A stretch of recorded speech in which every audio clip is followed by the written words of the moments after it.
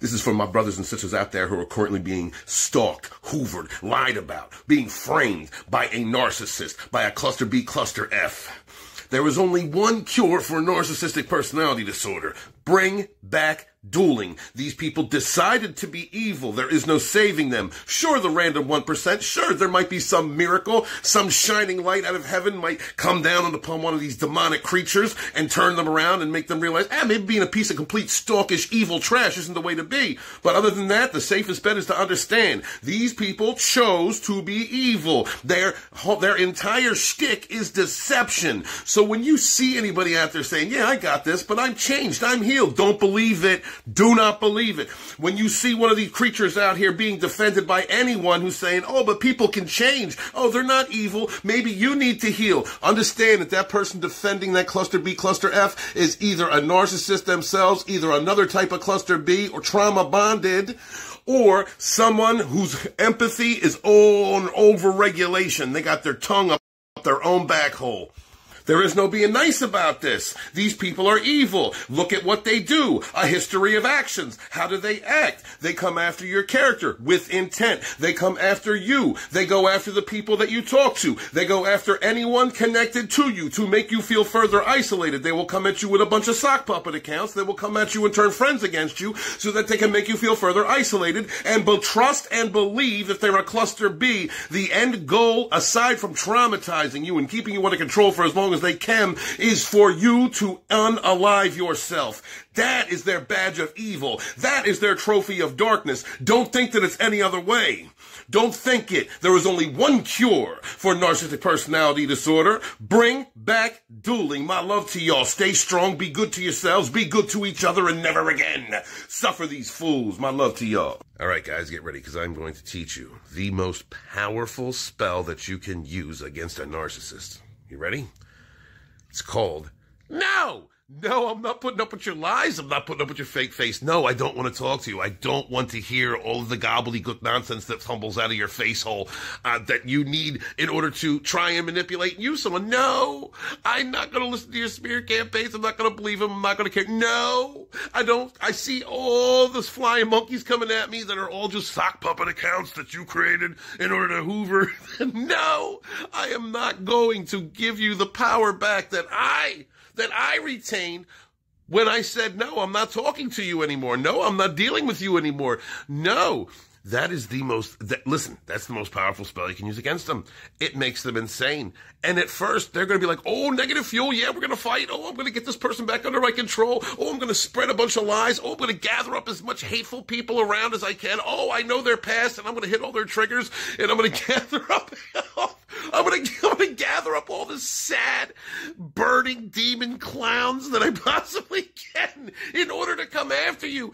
And you can just say, no, it's not gonna happen. No, you sad grown toddler walking around stomping and stepping on Legos. No, you sad, deceitful piece of trash who does nothing but go life from life and ruin people. No, you delusional F, you person who refuses to see reality for what it is because you need to lie to yourself and lie to everyone else about who you are and who everyone else is. No, you sad demon clown who has to be either the hero or the victim, never the villain. No is the most powerful spell that you can use against one of these narcissists. They're soulless, they're evil, and if they're a dude, they're absolutely throwing something up their ass.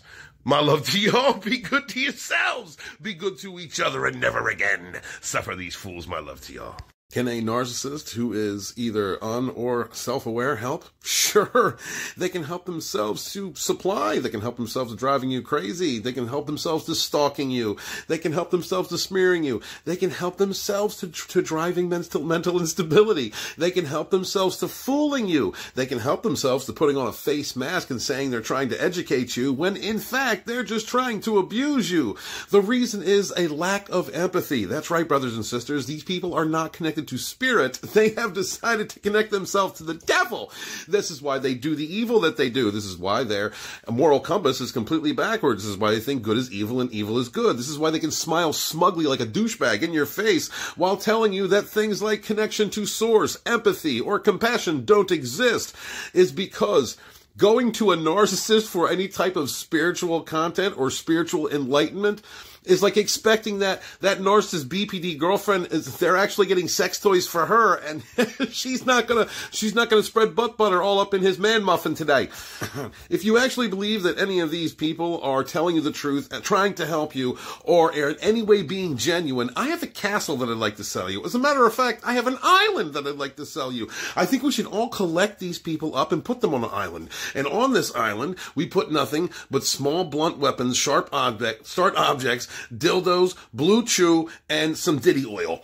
And sure, the cerebral narcs will try to fashion themselves some type of smart weaponry or defense systems, or try and isolate themselves on an island, on a little part of the island. But let's face it, there's way more semantics out there that are going to love graping, talking trash, triangulating, yelling and blaming and shifting, anything from another narc to a coconut. And we should let them fucking suck and destroy and break one another all over this island. I think it would be a great getaway. This is what we should... Forget bring back dueling. I think we should also televise this event. We'll get all the silverware narcs. We'll just get all the narcs and the psychos and the socios, all the cluster Bs, and we'll throw them on this island, and then we'll televise it. I think we could get rid of the national debt. We'd even let them have their own social. Let's drop their phones so that they can continue to make content and videos telling people there's no such thing as empaths or compassion. There's no, and that they're absolutely not having anything thrown up their ass. They're not stalking anybody.